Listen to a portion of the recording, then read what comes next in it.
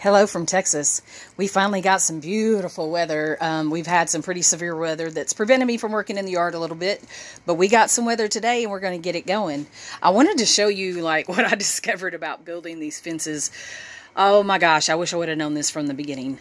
If you will notice, I'm going to kind of show y'all how I built this fence right here. I've been through a couple of trial and error situations with different building material, and I wanted to find something that was quick, easy. Things are very heavy sometimes, like that privacy board, and I needed something practical, cheap, that I could do physically, but really have some privacy.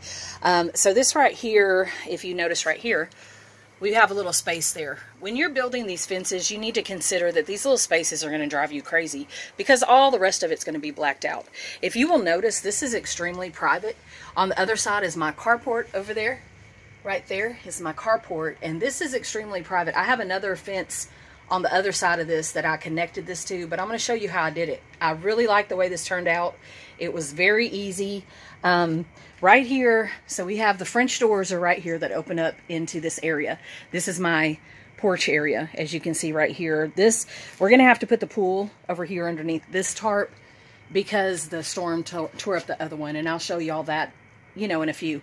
What I did was we put the concrete slabs down that we got at a garage sale. So we're going to move the tarp over here that was actually destroyed by the storm. I'm going to put that tarp down on this concrete, and we're going to put the pool over here. The problem that we're going to run into is that this is a bamboo. I used 2 bamboo fences over a canopy to make the roof, so it's not like waterproof. It's going to have stuff coming through. So I'm either going to have to figure out putting plastic on this or just put a good cover over the pool, but we'll figure that out later. As you know, I'm the queen of zip ties. I'm ready to show you how I made a privacy fence for just a little bit of money, and it worked out well. Behind here is the black tarp that was underneath the pool in the back before it got destroyed. What I did with that black tarp was underneath here, I don't want a lot of leaves and stuff gathering. I don't want bugs getting behind it. We're in Texas. We got a lot of that kind of stuff. But I wanted it kind of nice looking, but I wanted it completely private. I put the bamboo fence up and doubled it. It wasn't private enough. So I took this tarp right here, and it's the black tarp that was underneath the pool, and I put it behind here, and I attached it with zip ties. I don't know if y'all can see these zip ties right here. I've got some poles that I added. I've been building on this a while, so you'll just have to check out the other videos.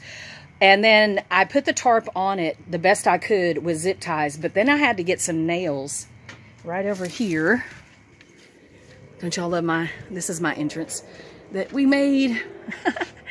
This is a 100-year-old door. I attached it to this. This is the chain link fence that I had when I got here, and I attached it with zip ties, okay? And then I took this over here. I found these poles in my yard, and I put those poles right there and put some stuff on it. So this is the front. This is very private. This has a little space here. We're going to work on it. But this is the fence that I have outside back here, and it has a lot of holes, and it's not real sturdy. I wanted it completely private. So this is what we're looking at now. Like I said, I put the bamboo fence over it, and it didn't work. I put some other stuff, and I didn't like it. I want it private. So the tarp behind that bamboo fence was fantastic. This tarp was not very much money. If you go to Harbor Freight, zip ties and tarps are 100% cheaper. And then also the bamboo fence, you can go to Lowe's or Home Depot, and it's around $30. It went up a couple of dollars. So I took the tarp and I attached it with zip ties, and then I had to go back in some areas and put a nail because I want it really sturdy. When the wind starts blowing, I don't want it making noise and all that. I pulled it around here, as you can see, zip tied it, but I'm about ready to secure it. And when I get done securing it, it's going to work really well, if you can tell. But the part back here that got blown away and tore up. Let me see if I can come over here and show y'all real quick.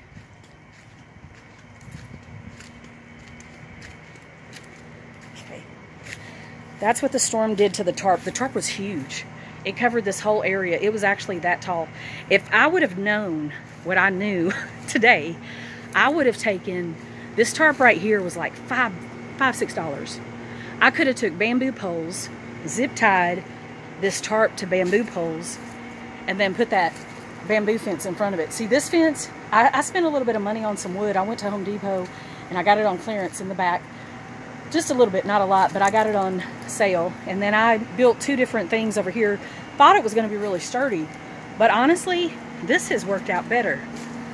Right over here, I took those bamboo poles that I got for free, and I'll show y'all in other videos how to find free items to build with. And then as you see here, that's the original fence, and I zip tied it to it, and I zip tied the bamboo to that fence and zip tied the tarps. Now, when I put that bamboo fence over that, it's beautiful. It's absolutely beautiful, and it's completely private. Like this one, I had a fence that was beautiful, and I tore it down because I wanted it more private. And then I found this privacy fence, and then I put this privacy fence up. I'm not really happy with it because of the lay of the land. I don't think it's secure. I think it's going to fall. I hope I don't, but I may have to go ahead and tear down this entire fence right here that I spent a lot of time building, tear the whole thing down, and then just build it like this with tarps and bamboo, and then put that bamboo fence over it. I've really enjoyed working in my yard. I do have some lighting that I want to show y'all real quick. See what Texas weather does. That was actually had 2x4s and all kinds of stuff to reinforce it, but it just destroyed it. These 2 things won't leave my yard. Look at him. Look at him. Look at him. They're up here in my window all the time. They're just as cute as they can be, but they're wild, and we can't catch them to take them to the pound. So, look, his brother's back there. I don't know if y'all can see him. Anyway, here we go. This is the lighting. I'm going to paint these. These are really pretty at night. I have solar lights inside of here that recharge every day. So at night, they come on all by themselves.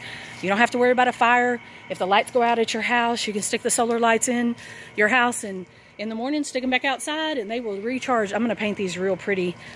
Lost all of my garden. Oh, y'all. The whole thing. Got my compost over there. Completely lost my garden, except for when it started raining. We had a bad drought. When it started raining, my squash started growing like crazy. I got yellow flowers, which is fantastic.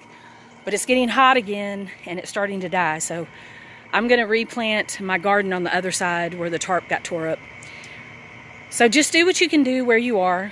There's a lot of stuff that you can do right where you are. If you're in a position that you can't get out, you can't do anything, do some art at home. Grab some leaves, grab some limbs. Do something to connect to the earth. Put your feet on the earth several times a day, barefoot. Stretch up to the sun.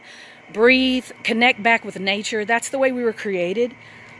Learn how to grow your own food. If you're in an apartment, learn what you can grow inside. But anyway, I guess we'll end it with the little smiley man down here. Y'all have a great day.